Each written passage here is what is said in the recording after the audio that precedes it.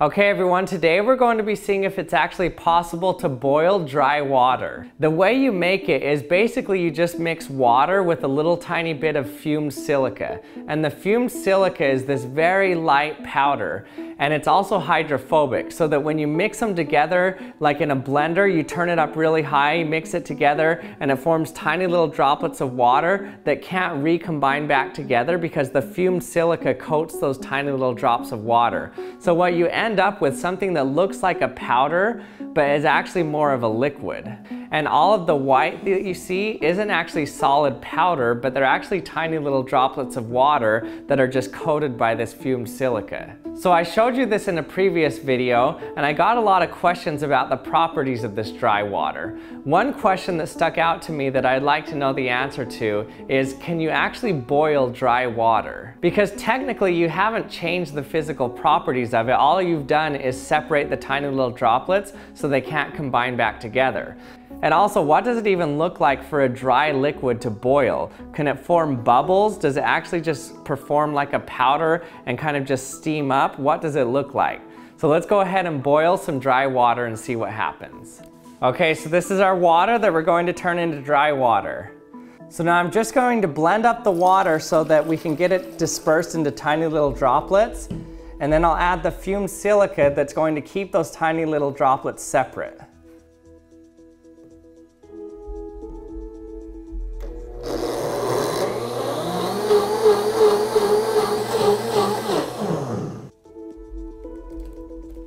Okay, so I think we got the right consistency now. Now let's try to boil it and see what happens.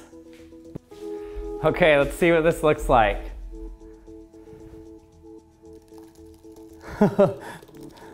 That's so weird. Okay, here's our dry water. See how this looks like a liquid in here? But look at it when I touch it. Now it looks more like a powder, but it splashes and everything like a liquid. This is the weirdest crossover ever. Now the reason it's white is not because the fumed silica that we added to it is white, but actually because those tiny little droplets of water are all staying separate and they scatter light. So no longer does the light just come straight through the water, but it actually gets refracted in every different direction. Okay, let's start boiling this. Okay, let's see what temperature this is. Now it's not going to be able to spread the heat as quickly because there's not going to be any convection able to happen. So the way water can heat up so easily normally when it's boiling is it creates a convection current, it heats up at the bottom and it rises so it goes to the top and it creates the circulation. But you can see that this powder isn't going to be able to move very easily at all. So water boils at 212 degrees Fahrenheit or 100 degrees Celsius. So the bulk of it is only 127 degrees Fahrenheit or 52 degrees Celsius, but it looks like there's already some movement happening as if it's trying to boil. So there's probably some hot pockets in here, because like I said, it can't transfer the heat everywhere very easily. Okay, we're at 79 degrees Celsius. I'm seeing some steam forming now. So it's weird, it's not actually boiling, it's kind of just blowing steam out the sides, and you can actually see the powderized fumed silica coming up. So you can see it's just forming a powder again, an actual powder. So 99.7 is actually the boiling temperature at my elevation here. Very near sea level. Okay, so we're at boiling temperature right now. So I don't actually see any bubbles forming. Okay, let's turn up the heat a little.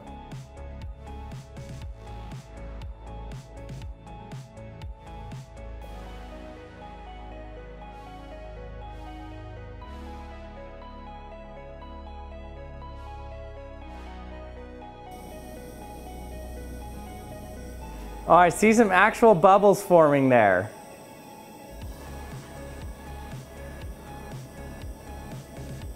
It's boiling, look. We're boiling a powder.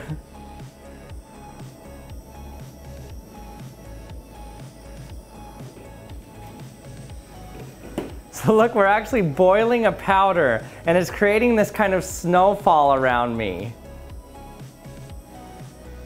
Okay, so it's created this snow in the air now. So look what's happening.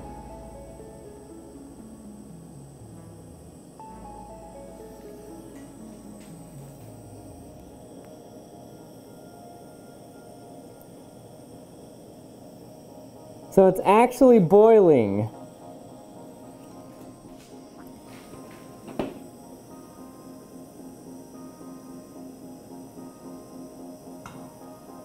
This is so bizarre. Okay, should I touch it?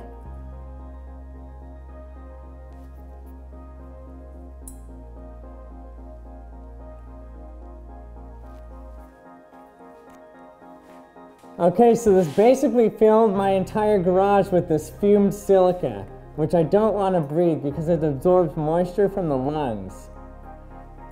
So let's see what this actually looks like now that I boiled it. Okay, so here's what the boiled dry water looks like. So it's actually still pretty liquidy. I thought it would actually lose more water than it did. You can see the steam come off it when I pick it up and let it air out a little bit.